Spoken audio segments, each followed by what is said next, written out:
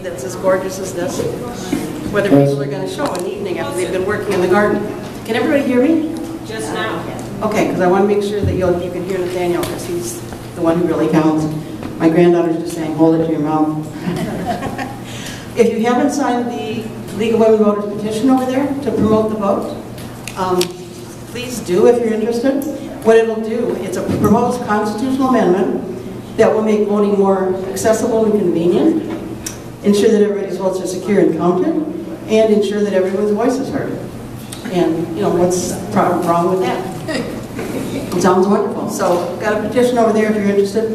Please put your name down. I've got a couple words to say about Nathaniel, Dr. Nathaniel Borenstein. He's got an impressive resume. When I first looked it up in Wikipedia, I thought, I can't even talk to this man. He's got so much going. But he received, I'll tell you a little bit about him. He received a BA in Mathematics and Religious Studies from Grinnell College, a PhD in Computer Science from Carnegie Mellon University. Previously, he attended Ohio State University. And while he was at Carnegie, okay. Who did that? Tom, control yourself. Don't get me started. While he was at Carnegie Mellon, he co-developed the email component of the Andrew project. And I have to read this stuff because I have no idea what I'm talking about here. But the Andrew message system was the first multimedia electronic mail system to become used outside of a laboratory. In 1989, he became a member of the technical staff of Bell Corps, which is Bell Communications Research. There he developed a series of standards so the various electronic mail systems could exchange multimedia messages in a common way. He's responsible for sending the first email attachment on March 11, 1992. And when somebody asked him why he wanted to do this, and this gives you a measure of the man, he said because at some point he was going to have grandchildren, and he wanted to see their pictures. Do you get many ahs like that? That's unusual. Thank you. But he was founder of the first virtual holdings in 1994, called the first cyberbank by the Smithsonian Institute, and the netpos.com in 2000. He worked at IBM as distinguished engineer starting in 2002 in Cambridge, Massachusetts. He then became chief scientist at email management company Mimecast in June 2010. He's author of Programming as If People Matter, Friendly Programs, Software Engineering, and Other Noble Delusions by Princeton University Press. He received the New York University Olive Branch Award for writing about peace, so he has many interests. And for an essay about his brief experience with NATO.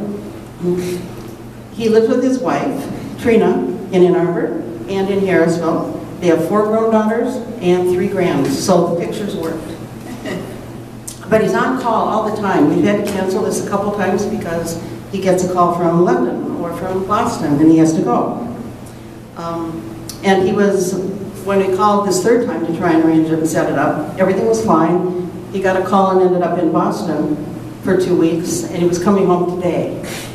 And when I think I uttered some kind of primal scream. And he changed his flight to yesterday, so he came in last night and then drove up from Detroit. But we are so glad to see you.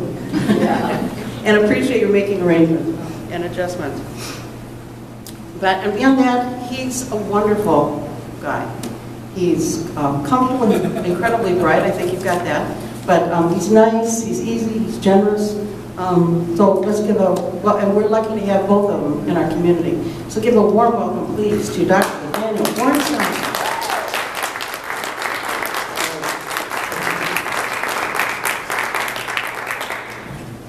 I've gotten nice introductions before, but I've never felt quite so blushy. Thank you. I will add one little thing before I get into the talk. This is a sort of, I like to talk about this as a sort of measure of the limited nature of being a prophet, if you will, about technology. Back in the 1980s, I talked about multimedia mail because I wanted to get pictures of my grandchildren by email. And by the way, that wasn't really the driving thing for me, but people sort of understood it. It was the easiest way to get people to understand. Anyway, in 2010, I got the first picture of my grandchildren through email. Sort of like the culmination of the life's work, right? But what I didn't really expect, I thought they'd be cute, okay? I thought they'd be cute, but what they were was two little dots, my twin granddaughters, two little dots in the ultrasound. They were like 6 weeks old, no less than that, they were a few days old. And that bit of technology had no clue was coming. So even people who can see ahead see sort of through a very narrow path based on what they've studied. Okay, so I'm going to talk mostly about net neutrality, but I'm going to talk a bit about Facebook since it's been so much in the news. And I can't help talking then about the balance of power between citizens and corporations, although I'm going to try not to be a radical leftist as I do it. It's not easy, but I'm going to try. Because I thought there might be a range of people in the audience, and net neutrality is really not a left-right issue. So I don't want to chase anyone away if there's anyone to chase away. Okay, so I'm going to start actually with a very brief history of the internet, because that sets the stage for what net neutrality is and understanding how the absence of it changes things. Then I'm going to talk a bit about Facebook, how it got into the position it is that makes us all worried these days. Then a little bit about what the future holds and what you can do. So, brief history of the internet, very brief. Well, actually we'll go back before the internet to the telephone networks. And many of you probably know this, but the telephone network is based on central offices. So all around your neighborhood or your community, there are lines going from houses to this central office. That's the basic architecture. It's very simple. And then there's what's called trunk lines connecting the various central offices. It actually works quite well most of the time. But the DoD was worried about what would happen in this kind of communication architecture. With one little nuclear weapon, you could make a whole lot of trouble in terms of communication, because this is based on too much centralization. So now you've not only wiped out the town with that central office, you've isolated these other two. And the military doesn't really care about our phones, okay, but it was trying to build a survivable communication system for the military. So back in the late 1960s, they started trying to figure out how to do this. And the concept that they came up with was a highly interconnected mesh or web of machines with dynamic routing. So that if you were trying to communicate from this machine to this machine, actually to that machine, you would normally go through here, but if this machine went down, you could go around like that. And that's the way the internet works. You can take out almost any node, and almost everybody can still talk to each other. It's quite remarkable. And this is actually a picture of the first internet, 1969. It's a napkin drawing or something. It looks like there's 8 things here, but there's really 4 computers. And there's 4 what are called IMPs. The circles are IMPs. Those are special purpose computers for talking on the internet, because the basic computers weren't powerful enough to talk on the internet and do anything else. So nowadays the function of the IMP is built into your computer. This is the 4-machine internet. And it doesn't quite achieve the vision. If you look at number 4, Utah up there, it's only got 1 connection, so it could be isolated relatively easily. But the others you see have 2 between them. So this is the first actual inkling of a survivable network. So time went on, and 11 years later, there were over 100 machines on the net, which was really cool. And as you can see, nearly everything here has 2 connections going in and out of it. The one to London in the corner as well. But so, right here, if Utah tries to reach OWC, whatever that is, if this node is down, it can go a really cumbersome route around and get to it. So this was actually beginning to show the concept of survivability in practice. And at this point, by the way, these are all either research labs, universities, or military sites. That's all that was allowed in there. And I happen to have this net because this is October 1980, is 1 month after I got involved. So that's what I was. And that is what I looked like. I was in Carnegie Mellon. So to be survivable, you had to have intelligence, if you will, at each node, because you had to make these routing decisions dynamically. That node's not answering, so I'm going to go around that way. And that meant that each node could be independently administered and owned and operated. So those of us at Carnegie Mellon could do essentially whatever we wanted to our computers, but if we wanted to talk to other computers, we had to agree with them about the format of messages and things that we sent around. So shared standards were needed to do anything interesting. But this was a research community. This was not a bunch of corporations looking for advantage. And so it was very natural for people to just get everybody together in a room and hash out a mutually accepted way to do things. It was extremely open and extremely civilized. And the result of that is that no one company or anyone owns email or the web or any other service that was built before 1994. Email, we own our email servers, you own your email servers, and it works because we agreed how to talk to each other. But there's no corporation that can say, we're going to do this to email, or we're going to tax email, or anything like that. So that was the golden age, those of us who were there. And it was based on cooperation, trust, and excitement of the new, because this stuff was just so cool and exciting, right? But in 1993, the U.S. government announced that you could use the internet for commercial things. Until then, you couldn't so much as, well, in theory, you couldn't so much as sell a dinner over the internet. You were not allowed to conduct commerce. A few things happened, you weren't supposed to. And that changed things a little bit. You can probably guess how much we do on the internet. But that was a wonderful thing from a standpoint of anybody who wants to buy stuff on Amazon or use any of the other services we take for granted. From a standpoint of openness, of cooperation between sites and of letting anyone have input into these processes by which communication happens, it was an absolute disaster. And in fact, cooperation didn't pay. Companies wanted to own a service, not to play nicely with other rivals that were doing a similar service.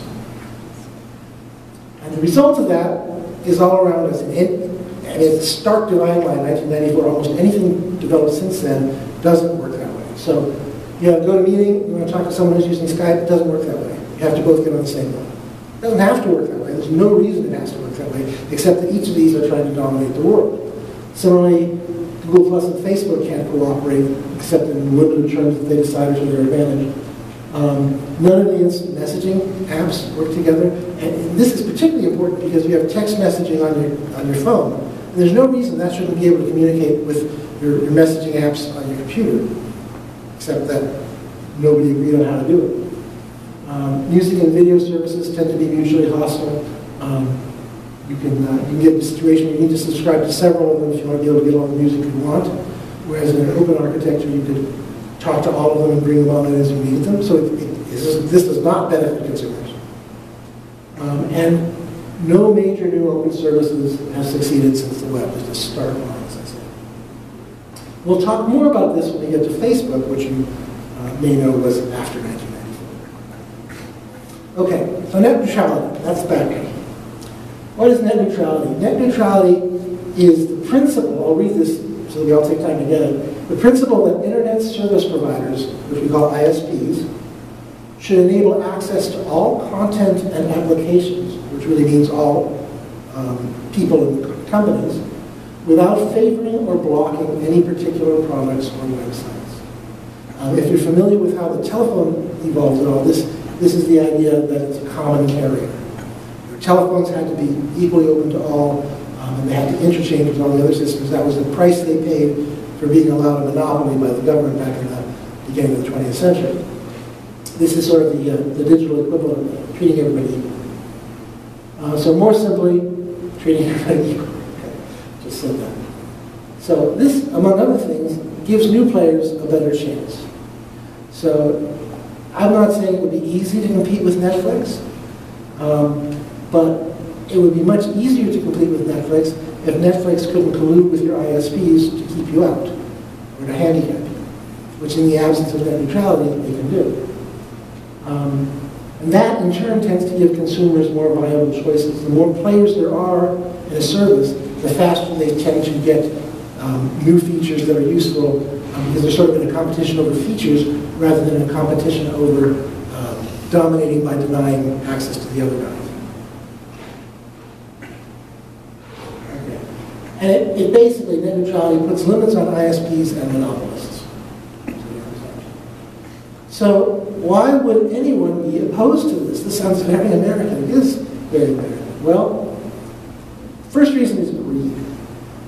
The companies that have pursued monopolistic services, the ones that just Facebook, things like that, know they will make vastly more money if they can totally dominate things. So it is not in their interest to let everybody else play nicely with them. Power is related to greed, but it's not quite the same thing because political power can get involved. You can imagine a situation in which an ISP is owned by someone who has a political agenda. Think the ISP equivalent of Fox News or maybe MSNBC. And they might therefore, not for money, but for other reasons, try to handicap anything that brought the opposition's message to your home. And short-sightedness. What's most remarkable to me, really, about the change from before and after 1994 was that before 1994, people were looking way into the future, and trying to build something, 21st century that hadn't existed before. And after 1994, it was, how can we make millions of dollars by next year? It was very short term. And this was just, net neutrality just gets in the way of that. The next reason? Oh, greed, yes, because there's still lots of greed. That really is the dominant reason here. And finally, did I mention that? It's the dominant reason. Okay. So when you end net neutrality, you make things a lot worse. You create a potential for alliances to shut out competition. And these aren't even alliances of similar entities like a duopoly. These are sort of covering the whole ecosystem. So this is where Netflix and Charter Communication could conspire to handicap Amazon Video. That's a completely reasonable thing without that. Well, completely legal thing without net neutrality. Okay. So yeah, so I said it backwards from my slides. Charter Communications could do the following things without net neutrality. They can make a deal with Amazon that said Amazon gets faster service than any other video service. And they could slow down Netflix traffic, or put a surcharge on Netflix if they want faster traffic. Or they can take every Netflix thing that comes along and shrink the size a little bit and put an advertisement at the top of the money for which goes to Charter, not Netflix. Nothing to prevent that. Okay. And the worst thing is I might not get to watch Black Mirror. That would be good. Okay. So Charter can also introduce a bandwidth cap. This is going on all the time right now with satellite internet, where you're only allowed a certain amount of bandwidth every month, but Amazon Video doesn't count. Okay, that gives it a slight advantage over Netflix, right? Because you'll have to pay more if you use Netflix. So what's your first choice? Where to go? And eventually, in this scenario, what's most likely to happen is that Netflix will give in and pay a huge surcharge to Charter to end its alliance with Amazon.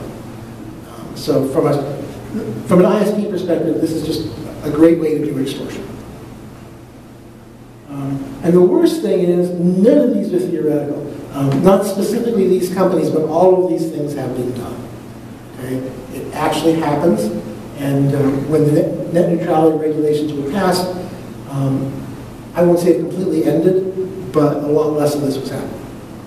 So we can look forward to more of that. Okay, so let's talk a little bit about the politics of net neutrality. Who is for it? Well, almost every internet company is for it. Almost every consumer or libertarian, really, or organization that's concerned about free and universal access to information, they're all for net neutrality. So these Consumer Reports, ACLU, American Library Association, they're all on record very strongly supporting net neutrality. So not just liberals. I want to stress that in case there's anyone here who isn't a liberal.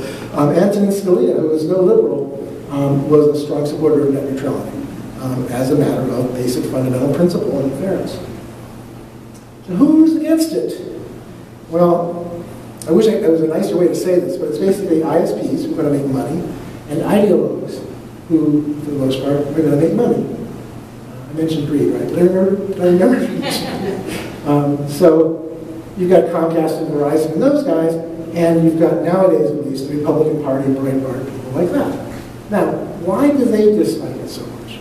Well, there's really two reasons. One is the Republicans, for example, have started getting huge contributions from the ISPs, which are big enough to make a difference in that stuff now. So when you give me hundreds of thousands of dollars, and yeah, I'm against net neutrality.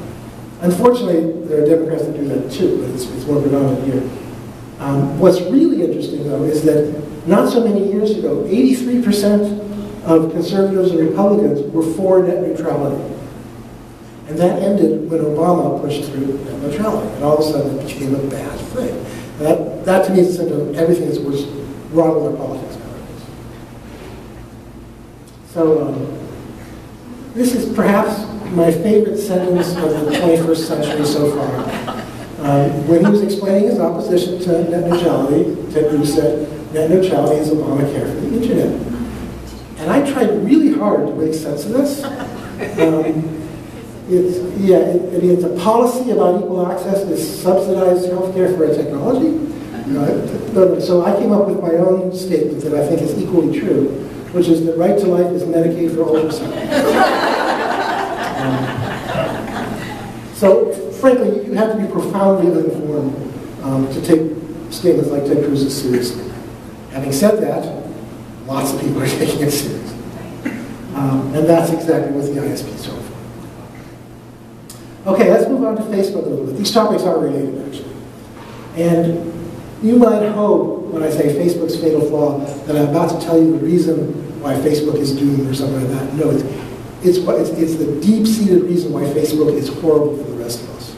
That's what I mean by fatal flaw. Okay, anybody here use Facebook? Okay, my name's Nathaniel, and I'm a Facebook addict. It's been 13 months since I last used Facebook. Thank you. I'm going to fake it till I make it. So yeah, they obviously dominate the world. And the only reason I get away with not looking at Facebook is that I count on Trina, my wife, and Alan, to occasionally tell me when there's something that we all want to see. So I'm still sort of on Facebook. What's important to know when you think about these privacy breaches that you've all been hearing about, everybody's been hearing about those, right? What's important to know is it's not an accident. They are not incompetent. They didn't screw up. This is what it's supposed to do. What it's supposed to do is make it possible to use data about you in ways that make Facebook money. And they just if they made a mistake, it was maybe that they didn't look carefully enough and figure out that they were dealing with, an organ of the Russian government or something like that. That there might be political consequences. But other than that, the system was working perfectly. So their privacy problems are deeply embedded in their business model because they are data brokers, and you are data. And so their job is selling information about you. If they treated you right, if they treated you the way you think you should be treated with regard to your information, maybe they wouldn't go broke, but they'd make a whole lot less money. Okay, so now they're in this weird state of trying to plug the most egregious abuses without killing abuse that lays the golden eggs. And they'll probably succeed. I do think that Mark Zuckerberg and the other folks at Facebook are sincere about wanting to fix the worst things here. They don't want Facebook to destroy democracy. Okay, that was never their intent. That was an accident. Oops. But on the other hand, while they're trying to fix it, they also have shareholders. And they have a duty to maximize return to shareholders. And the truth is, maximizing return to shareholders probably means destroying democracy. So they're in a tough spot. I don't blame them. Now, to give you an idea of how this is related to the stuff I was talking about before, I'm going to compare and contrast two internet systems and how they're built architecturally. So this gives you some idea of the architecture of email. You can see that your machine, sender client, sends some mail to a mail server, which relays it, sends it to another mail server, and there's the network is very ad hoc and lots of arrows pointing every which way. And this is a teeny piece of it. If you multiply this by about 1 billion, you'll have the email architecture for the internet. This is the architecture for Facebook. Okay, everybody talks to Facebook. And the only thing you multiply by 1 billion here is the number of lines going out of the middle. So if you like order, it's very neat. But what it means is that Facebook has complete control. Well, what's wrong with that? We have monopolies in other places. Why shouldn't we have them here? Well, first of all, everything that's wrong with any monopoly is wrong with an internet law. Higher prices, unfair competition, poorer service. Just like you see when you decide it's time to break up, I don't know, AT&T for the third time. But it's also worse than that, because internet monopolies are created by companies that, as I said, have centralized systems.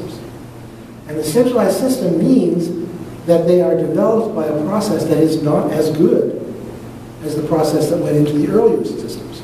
So email was developed with a whole bunch of people negotiating and arguing and brainstorming about the best way to do things. Facebook, they had a few engineers in the room and said, what's the best way to do this to make a lot of money? Okay? So what I'm best known for, the MIME work, the MIME standard, people sometimes think that's a technical achievement. And it wasn't. I had some technical achievements before that. But MIME, as a standard, was a political achievement. I got over 100 opinionated email geeks to agree to do things the same way. It was more about communication than technology. And you don't have to mess with that with these monopolies, which also means they are almost always faster to deploy because somebody just makes the decision. It doesn't matter if they're right or wrong, really, because nobody gets to argue. So yeah, the world worked together to design email and the web, and as a result, not only do they work together, but they can still be extended in creative and open ways. And I'll give you an example of that. Yeah, my team just did that recently for multilingual mail. We worked for 3 years, and as of last fall, there's a new extension to the mail standards for what we call multilingual email. And the basic idea here is just that I can send out a message in 10 languages, and you will see it only in your preferred language.